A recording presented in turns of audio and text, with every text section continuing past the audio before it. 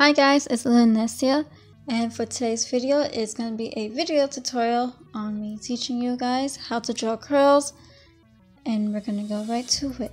So we're going to be starting on drawing the ringlets, and when you draw your ringlet, you want to think of it as a ribbon, one that you curled and let loose to see it curl, but that's how I usually think of curls, so I'm going to give you a little bit more of an easier way to think of ringlets. You can think of curly hair as a S shape.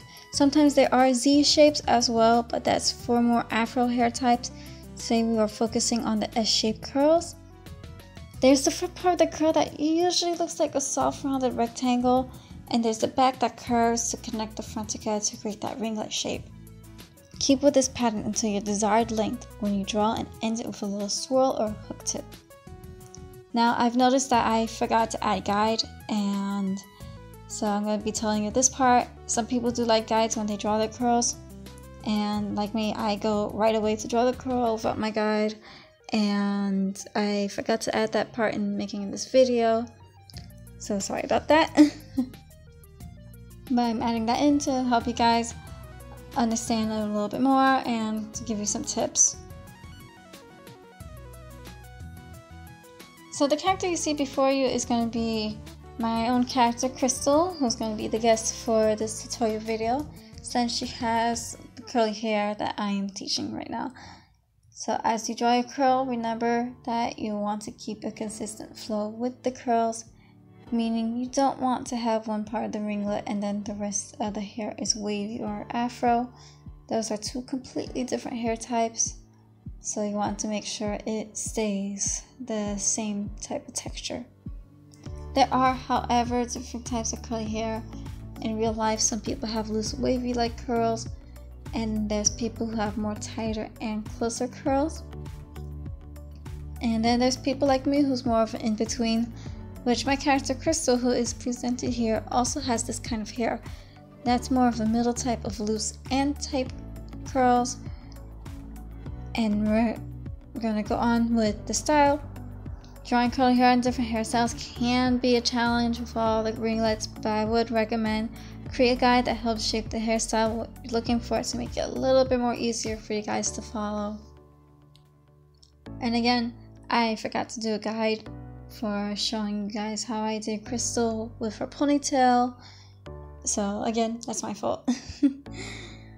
Now, with my character Crystal, for stylistic purposes in her character design, I have added a crescent-shaped cowlick, or also known as a hoge, which I might have mispronounced that, so whoops. So we're going to go on with the consistency around the scalp, and of course no one can really do all of those ringlets, including those that are behind the first layer at the front. When you draw your curls, it is optional, but you can leave some open space in between to show the length, the depth of the hair, and it helps when the front and second layer of curls are there to show your audience that this character does in fact have curly hair.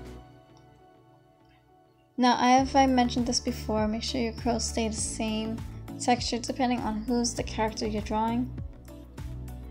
And now we're going to be going next to coloring your hair digitally. For a digital artist, be sure to have your curly hair in a new layer. That way you can do that magic wand tool and select the curls. In a new layer, underneath this 99R sketch, color the majority of the curls with a gray base color. Then you can color the empty spaces by hand for whatever parts that was not grabbed by the magic wand tool. Once you're done coloring the base color for your character's hair, you can use the magic wand tool and select it. Make sure you have all parts grabbed and invert. And now with Crystal's hair, if you have a gradation or crazy multiple hair, best follow the previous steps and add the gray base, and then you can create a new layer and add a new colors without affecting the line art or the base color that's underneath. Go back to the magic wand tool, and on your base layer or colored hair, select the outside and be sure it selects all the space around it and invert.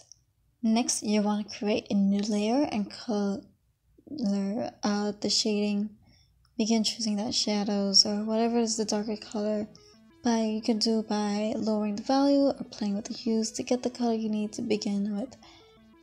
And so when you do your shading, you want to add shadows in between the curls, behind the front of the curls, or on the side.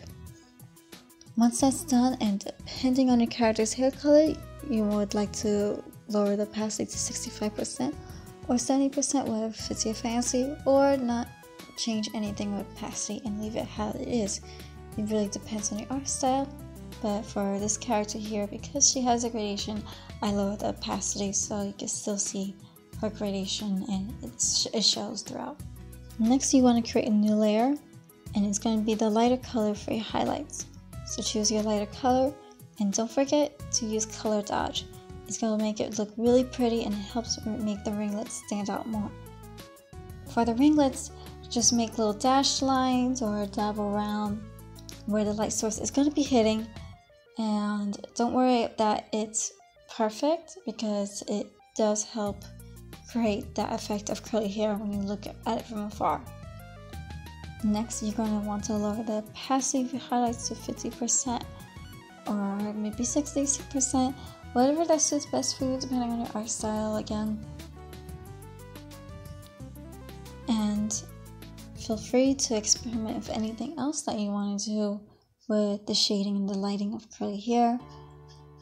And to conclude, this is how I draw curls, and I'm really happy that I was able to share my knowledge with you guys. This is my second tutorial video after a long time of not doing tutorials, and I really hope you guys enjoy it. My previous tutorial video was how to design your original characters, or OCs for short.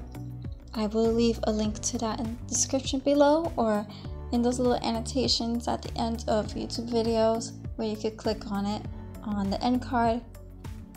And for a bonus, there is a draw this in your style challenge that has been going on in Instagram for my challenge for you guys is to draw a character with curly hair.